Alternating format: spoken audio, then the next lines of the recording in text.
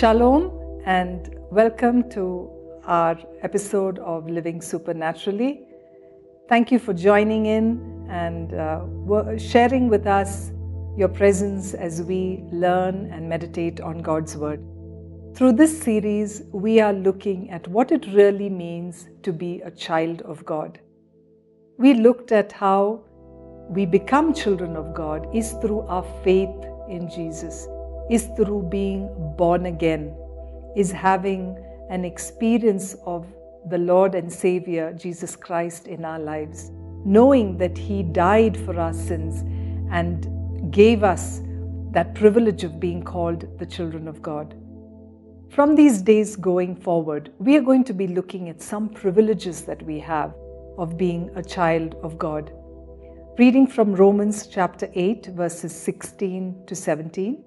The Spirit Himself bears witness with our spirit that we are children of God, and if children, then heirs, heirs of God and joint heirs with Christ. So as children of God, we are the heirs of God. That is one of our biggest privileges. As a child of God, we are an heir of God. So who is an heir? An heir is a person who inherits the possessions. So just like in a natural family, the children who inherit everything that belongs to their parents, an heir is a receiver or is a beneficiary of some inheritance. So if we are children of God, we are recipients of God's inheritance as His heir. So the death of a benefactor provides this inheritance. In the same way, the death of Christ and what He did for us on the cross provides for us a glorious inheritance. Now, as we saw yesterday, this inheritance is not based on our works or on our deeds, but it is because of what Christ has done for us. The Bible gives us a description of this inheritance, which we will take a look at and which is taken from the first book of Peter.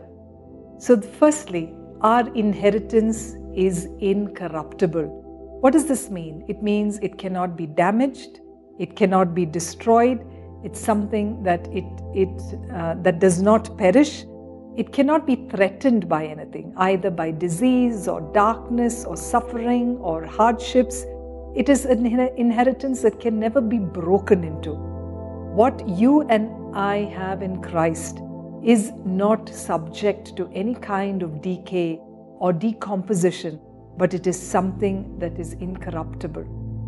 The second thing that we see about our inheritance is that it will not rot. It says it will not spoil. What we have in Christ is far from anything by being deformed or debase or degrade. So we understand that there's nothing on earth that is perfect. Even the most beautiful things that we have is imperfect. But the inheritance that God gives is truly perfect, just as He is perfect. The third thing that we see is that our inheritance won't wear out. It will never fade. It's something that is enduring. And the fourth, it is reserved for us. It is kept for us. What we have in Christ is kept for us in heaven. Our crown of glory has its name written on it. So as a child of God, you and I are heirs, and we have a glorious inheritance that we are to enjoy. Let's pray together.